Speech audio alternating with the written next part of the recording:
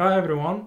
Today we're going to continue with another talk on distributed systems. We're going to cover Elasticsearch and the technology it's based on, Apache Lucene. So let's not lose any more time and get to it.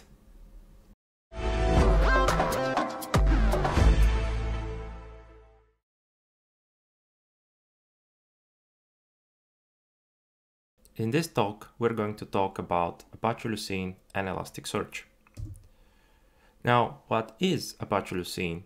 So, in a nutshell, it's a high-performance text search engine that's written in Java, and it's cross-platform and open source. It's very high performance. It can ingest up to 150 gigs an hour, and it has minimal requirements. It allows for fast incremental indexing, and the end stored data is actually up to 80% smaller compared to the indexed text. It also offers very powerful search algorithms, such as trunked searching, multifaceted queries, multi-index search, concurrent update and search. It's also a pluggable system, and it's very, very configurable. Now, let's go over how Lucene index mechanics actually work. So let's go with two documents that we need to ingest. Jim likes playing tennis, and Roger Federer is the greatest tennis player of all time. Okay, so what happens is these go through on something called analyzer, which tokenizes the contents and it creates tokens.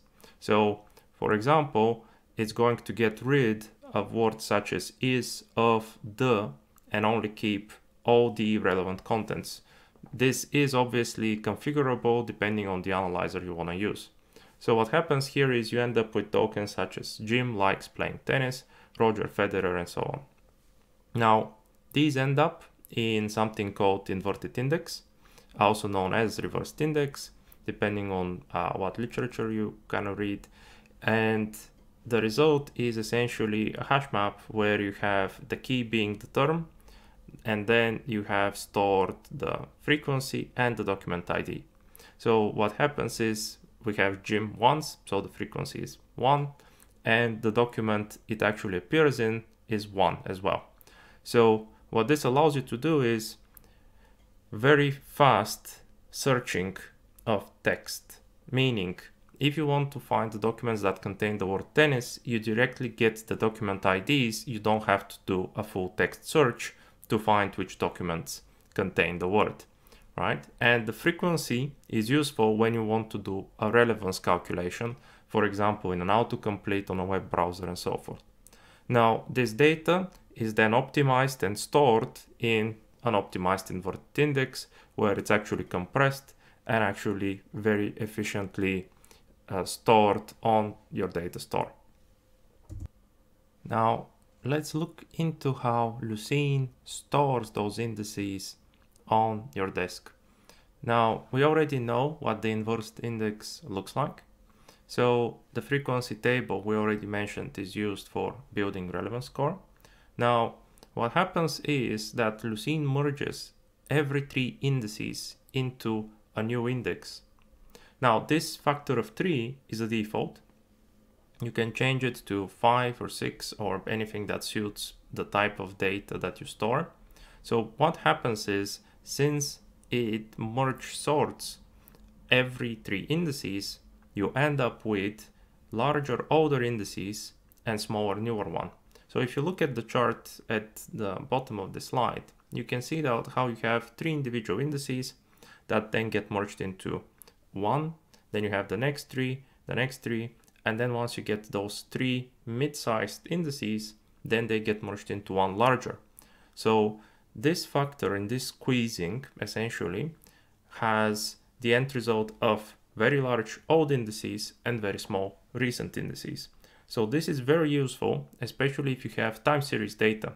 So events that have happened recently are very fast to find because you have very small indices, and stuff that have happened long time ago will take longer. Now, they're all findable in a single seek, so you do not have to do multiple iterations. And the results are again ranked and sorted, cached, and based on sort keys. So it's really, really fast.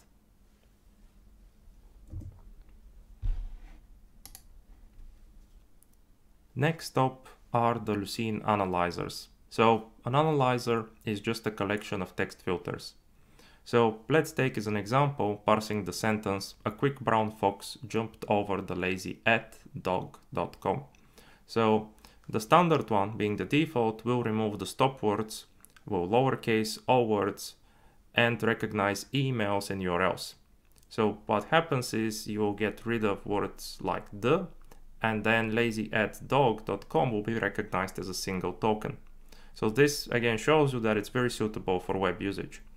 You also have a simple one that just lowercases and tokenizes, a stop analyzer that will also split by non-letter characters, and you can also custom define one yourself. Now, there are quite a few others that come out of the box, such as the whitespace analyzer, the keyword, and the language one, where the language one is by far the most interesting and complicated because it actually tries to have some semantic meaning when it tries to actually parse that word. So it's something semi-NLP, if you want to think about it that way. And the keyword analyzer basically looks at the entire sentence as a token.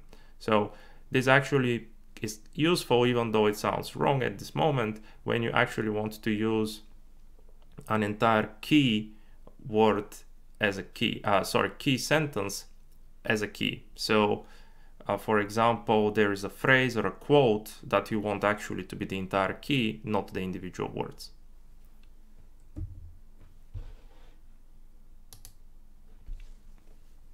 Next, we go through the n-gram tokenizer and the Lucene data types. So what is the n-gram tokenizer? So imagine you want to build an autocomplete, right? And what happens is your user will type in one character at a time, potentially. And if you actually want to have a very fast autocomplete, what you actually have is individual indices based on the number of characters. So you have the first index being for every character Q, U, I, C, K, for example, and you will have the document IDs immediately. The moment your user types in the second character, it will change to the other index that has the bigrams in there, and it's going to index by the two characters and so forth. So obviously you have a very big and demanding storage space because you need to store multiple indices together, and you have the data not duplicated but repeated as many times as possible depending on the length of the words and the length of the input you want to kind of store and allow autocomplete for. But the thing to bear in mind is that it actually has very good amortization, because if you think about the English alphabet, you only have a limited number of letters in the alphabet, so your hash map will not grow that much. And the number of combinations obviously increases as the number of characters input actually grows as well. So depending on your use case, use this wisely, but this is how modern autocompletes work if you don't go for just brute force scanning of data. Now, what are the data types supported in Lucene? So you have integer, longs used for dates as well, float, double, text, and binary. Now, text, you can have it as keyword string being not analyzed, and text is analyzed. So keyword, again, if you want to have a sentence or multiple words being the key, and text analyzed is where actually the tokenizer will go through it. Now, that concluded what Apache Lucene is and what it offers. It's quite straightforward. It's very essential in the functionality it offers. So now let's get into what is Elasticsearch. So Elasticsearch is a JSON-based distributed web server built on top of Apache Lucene. So it gives you a REST API, it's schemaless, it's horizontally scalable and pluggable. It offers near real-time data availability, and it gives you also distributed system features like queues, thread pools, shared replication across nodes, monitoring, auto failover, and all these kind of goodies.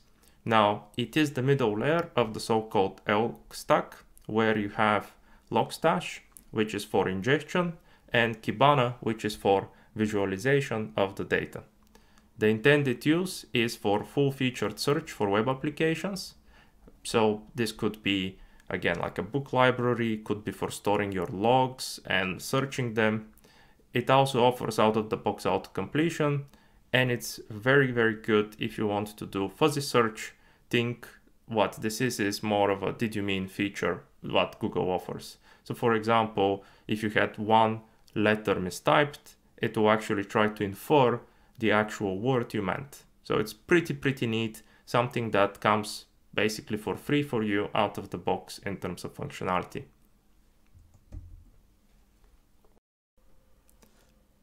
Now let's look into how a cluster is set up with Elasticsearch and how a read and a write requests are processed. So for example, as you can see here, I have 3 shards and 3 nodes. You can see how they're all vertically replicated and horizontally replicated as well. So what this means is if an entire machine, meaning a data node here, goes down, I have all my data stored on other 2 machines. If also a replica fails, let's say a hard drive fails on node 1, let's say shard 3 goes down, I have access to it on the other 2 nodes as well. So you have horizontal and vertical replication, and it's absolutely amazing redundancy. Obviously the cost is having the same data multiple times, but if you care about kind of data preservation, this is really good. Now, this is important to note is that on each node you have a primary shard. So I have obviously very conveniently picked 3 by 3 to kind of illustrate this. So I've picked shard 1 primaries on node 1, shard 2 primary on node 2, and so forth. Now what this means is that all writes are going to go to the primary shard based on a hashing algorithm. Now the hashing is pretty simple. The request is taken, it's hashed, and then modulo of the number of shards, and whatever shard number kind of is the result, that's where it's written. So you get somewhat good distribution across your number of shards. This is very important because when you set up your cluster and you choose the number of shards, you can't change them. Meaning that if your data increases dramatically and you need to now have 20 shards, you can't do this unless you create an entirely new index with new setup and you re-index the data into the new configuration. You cannot change the number of shards at runtime because of this read-write logic. Now, let's start with a write request. So the client sends over HTTP a write request to the router. The router then hits the cluster with Elasticsearch and does the hashing modulo number of shards. And let's say it arrives at shard 1 as a write, gets written there, it gets replicated into shard 1 replicas in node 2 and node 3.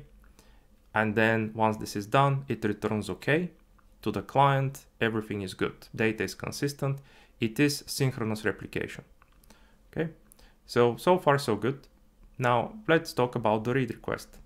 Now again, you have client, HTTP request, read, router, and then it sends this read request to any data node. Now it doesn't matter whether it's primary or replica. And once it sends to a data node, this data node becomes so-called coordinator node, which means that it has the responsibility to aggregate the data of all other nodes and then send it back to the router.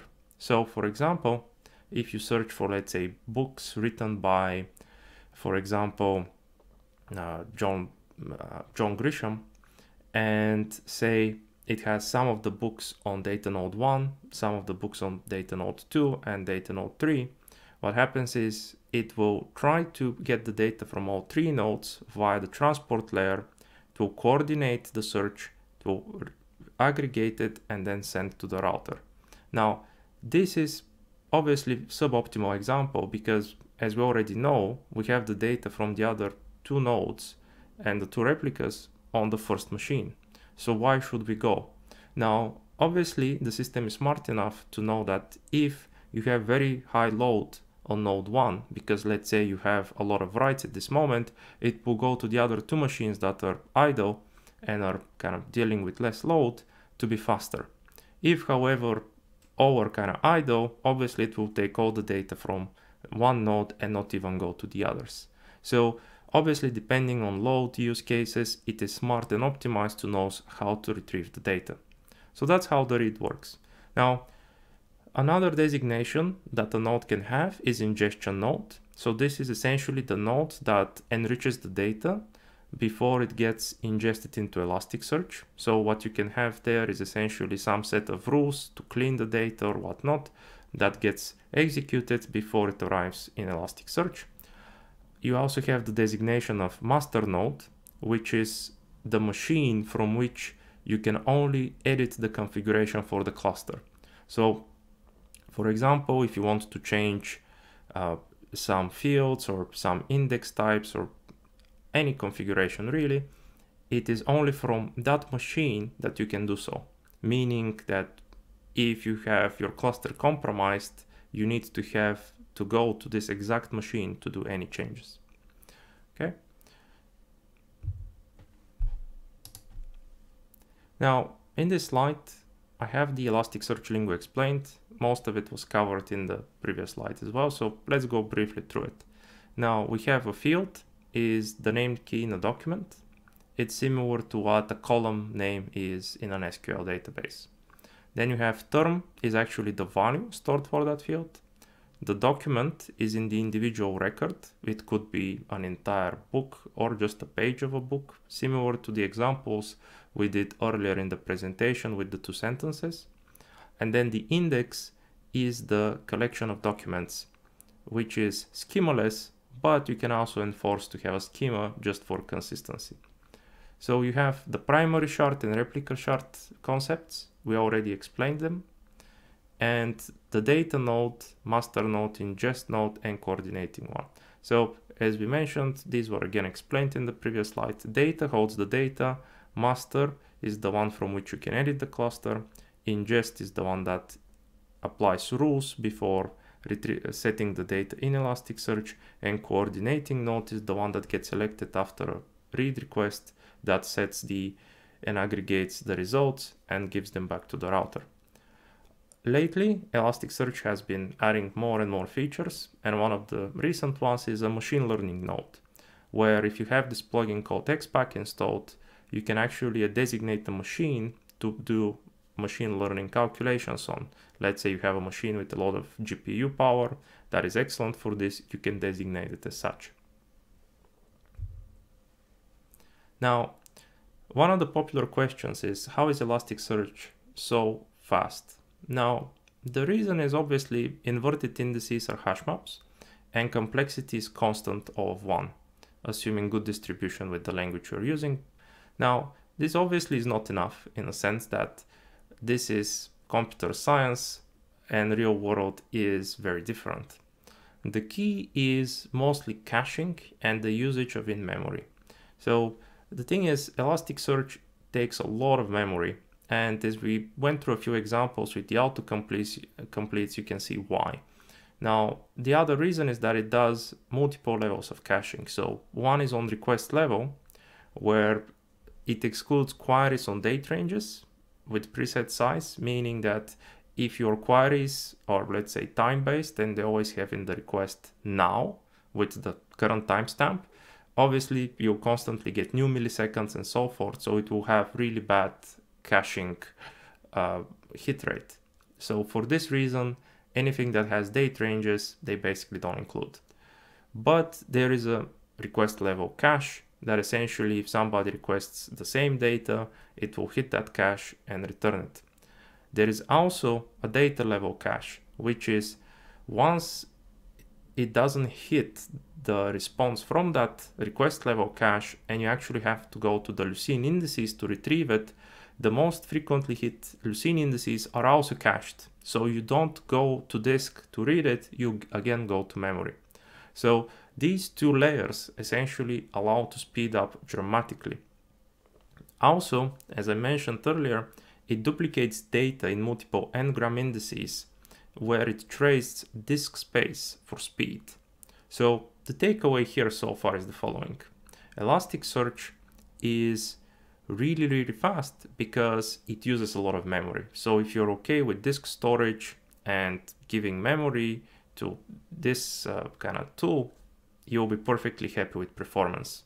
In real life, what I have experienced is something around indexing, I don't know, maybe was it 500,000 documents, 1 million documents of reasonable size. It would take less than a second, which is really impressive. Again, it is not the fastest on writes, that's something to bear in mind, but it's really fast on reads. Now, what Elasticsearch also offers is its own language called DSL, and DSL is much nicer syntax than the Lucene one. Now, it offers a query, filter, aggregation, basically abilities. It is similar and not so much to the way you would write SQLs. So it actually, if anything, it's closer to what GraphQL is in terms of syntax, but in terms of the way it works, you can kind of equivalent it more to SQL. Maybe it doesn't make much sense until you actually start using it, but this is essentially what happens. So, for example, if we have a query, you will have bool inside, which is return this if it matches this criteria, and then you have a must, which is this is the exact criteria it needs to match. Let's say a book by Dan Brown called the Da Vinci Code, and then the filter is published and specify some dates, right? So you can have a hard filter, you can have a soft filter, depending on what you're looking for. Now, I will not go through aggregations and all this kind of stuff. It is very versatile language. If you're using Python library or any ready-made library, most of this raw syntax you're abstracted away from. So it is very nice and easy to work with. Now, common questions I get is they have set up the cluster, but they're not getting the performance they would expect. So in this slide, I have put some of the tips and tricks for people doing Elasticsearch on what they can do to improve their performance. So one is use filters if relevance score is not needed to save on math calculations. So obviously, for every search, you'll get a relevance score. You can disable this, but the idea is that if you want to keep it, reduce the number of results so that the calculation that needs to be done for relevance is reduced to a minimum. Avoid script-based filters. So you can do filters based on Groovy inside the DSL language. If you have to do this, you probably have a design issue. So I would strictly advise you not to do it unless it's like a one-off patch thing that you can kind of get away with. Performance is really bad using script-based filters. Also search by round dates and avoid using now. The reason is again caching. And don't go overboard with nodes and shards. So what happens is if you have way too many nodes and shards, your coordination node will have to aggregate from way too many places. But if you have way too few, you have a hotspot on one node that does all the writes and you have a bottleneck. So you need to have good understanding of the data you're storing and how you want to store it in order to achieve good distribution. Also, avoid sparse records. Now, what happens is once you have your fields kind of stored, and if you have a second record that populates only half of these fields, it will actually pre-allocate memory for the empty ones as well. So what this means is that it's terrible for sparse records because you will be taking space for unused data. So with that in mind, the expectation is to still have all records populated and have very homogeneous data set. And lastly, use scroll query for large sets and keep results in heap versus size queries. So what this means is the following. Now, if you do a query and say, hey, give me all books by Dan Brown, and you set it to 2 and he's written 5, you will need to do this query a few times. Now, what happens is for every query, it has to go from the start. But if you actually set it as a scroll query, that saying that give me all the books by Dan Brown, and in this one I will get 2, and I will call you to get the next 2 in a second, it keeps all results in the heap. So your second query actually is just already taking the results from the heap instead of doing it from the beginning, right? So it's like paging. This is essentially the idea here. And they are really powerful and really good at optimizing the performance. And how to improve index performance? So yes, Elasticsearch is not the fastest on writes, because obviously it's geared towards heavy reads, but you can make a few tunings to improve it. One of them is to have a predefined schema for the data you ingest. The reason is it will save the time of Elasticsearch figuring out if this should be a long or if it's a date timestamp. So once you have the fields, it will also protect you from ingesting invalid data and having some mess in what you've stored. Also try to do bulk indexing, so send multiple documents to be indexed at once because it has internal optimizations.